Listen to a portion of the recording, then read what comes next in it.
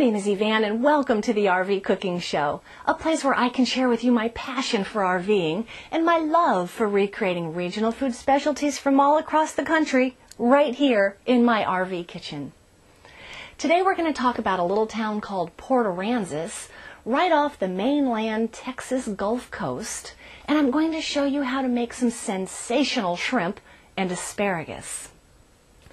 Port Aransas is just a little small touristy town on Mustang Island. It's northeast of Corpus Christi, Texas. You can access Port Aransas by the JFK Causeway from Corpus Christi, or you can be a little more adventurous and you can put your camper on a ferry from Aransas Pass over to Port Aransas. At first I was a little skeptical about putting my RV on the ferry, but they assured me it was fine, and indeed it was. Enjoy the beautiful scenic ride about 5 minutes over to the island. The park that we love to stay at is just a few miles south of town, and there's also Mustang Island State Park just a little further than that. When we get to our park, we love to go to the beach, and it's right on the beach. But to get there, you have to cross the dunes. And I've never seen dunes like this before. These dunes have sunflowers, and they smell amazing. When you get to the other side of the dunes, you'll see that this is one of the few beaches in the United States that you can actually drive on. The hard-packed sand is great to take nice long walks, and they've conveniently given us mile markers as we go because you can't see over the dunes. Make note of what mile marker it is when you come out to the beach so you'll know where to get back to your camper. Port Aransas and Mustang Island are also on the central flyway for migrating birds in the spring and in the fall. You might even see some of my favorites, the roseate spoonbills. One of the huge events that happens in Port Aransas every April is the Texas SandFest. It is a sand castle or a sand sculpting contest and event. Now, these aren't sand castles like you and I used to make when we were kids at the beach. These are amazing works of art. The sand sculptures are only sand and water and a lot of skill. On the mainland, you can also visit the Aransas National Wildlife Refuge, where the endangered whooping crane winters over, or you can see one of my favorites, a wild pig playing in the surf. Before we begin making our sensational shrimp and asparagus, I'd like to recognize one of our generous sponsors that helps us bring the RV Cooking Show to you, Best Parks in America. Exceeding expectations every time, every location. They've got a new website. Check them out, bestparksinamerica.com. Today we're going to make our sensational shrimp and asparagus. And it sounds kind of fancy-dancy, but it really isn't. There's a few steps to it. In fact, we're going to make it in 2 specific steps. The first step, we're going to make a cream fresh and lemon sauce. Then we're going to cook up our shrimp and asparagus with some pancetta. So let me show you what we're going to put in the sauce. We'll make that first, and then we'll start cooking the shrimp and asparagus. You'll see it's delicious. In our bowl, we're going to put 1/4 cup of cream fresh. It's a little bit richer and a little tastier than sour cream, which can be used in a pinch. To that, we're going to add 1 tablespoon of extra virgin olive oil. We're going to put in about 1 tablespoon of snipped chives. I'm going to reserve just a few to put on the top as a garnish. And now my trick with the lemon juice. When I get a bag of lemons, oranges, or limes, I like to squeeze them all with my juicer. I put them in an ice cube tray and I freeze them in my freezer. Once they're frozen, I break them out of the tray, and I can use the individual cubes that run somewhere from a teaspoon to a tablespoon, depending on how full I make my ice cube tray. So let me show you how I'm going to do it. Right here in my freezer, I have my nifty bag of lemon juice ice cubes.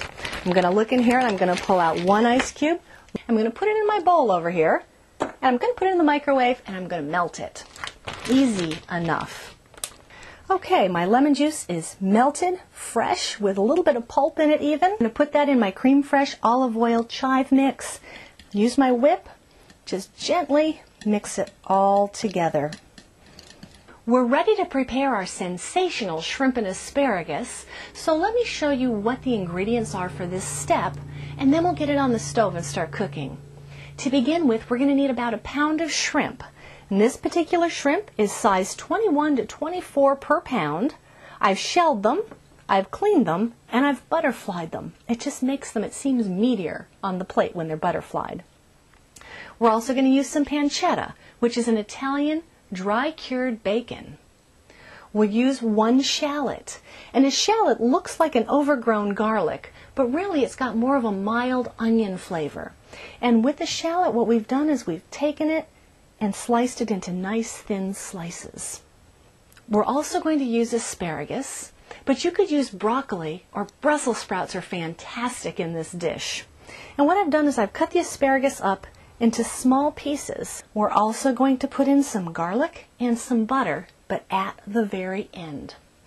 I've got 2 tablespoons of extra virgin olive oil in my pan. Once this heats up, we're going to add about 2 to 3 ounces of pancetta.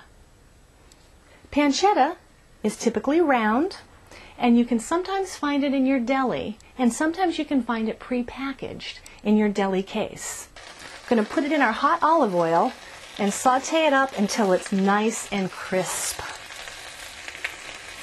You want to flip your pancetta just like you would flip bacon. And by the way, if you can't find pancetta in your grocery, bacon is a good substitute. Not quite as good, but good. We're going to remove our pancetta. I'm going to set these aside and add the other ingredients to the pan. We're going to add our vegetable, our asparagus, right into the hot oil.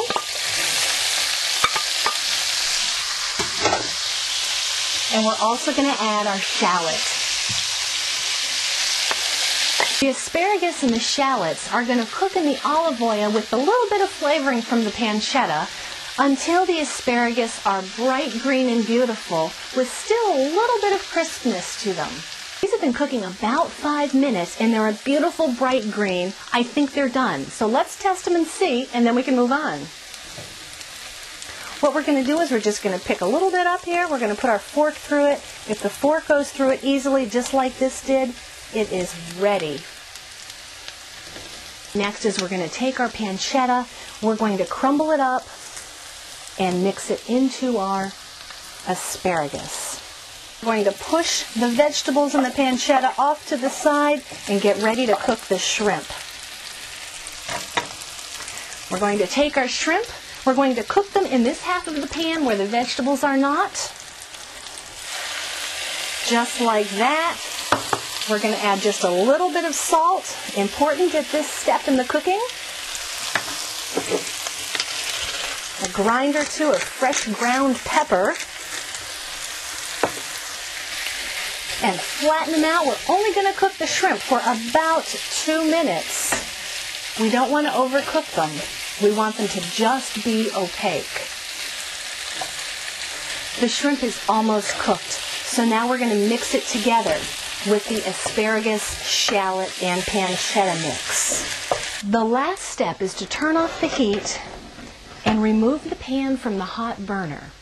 At this point, we are going to add 1 tablespoon of butter, and we're going to crush 1 clove of garlic, mix it up. We'll be ready to serve it and eat.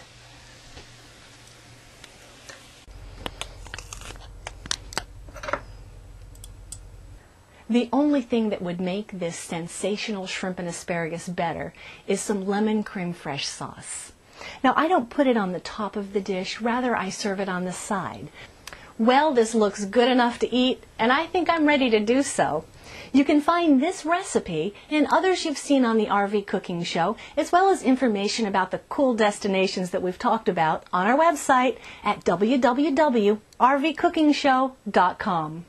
Thanks for coming along today. I hope you've enjoyed the show, and I can't wait to see you next time right here on the RV Cooking Show.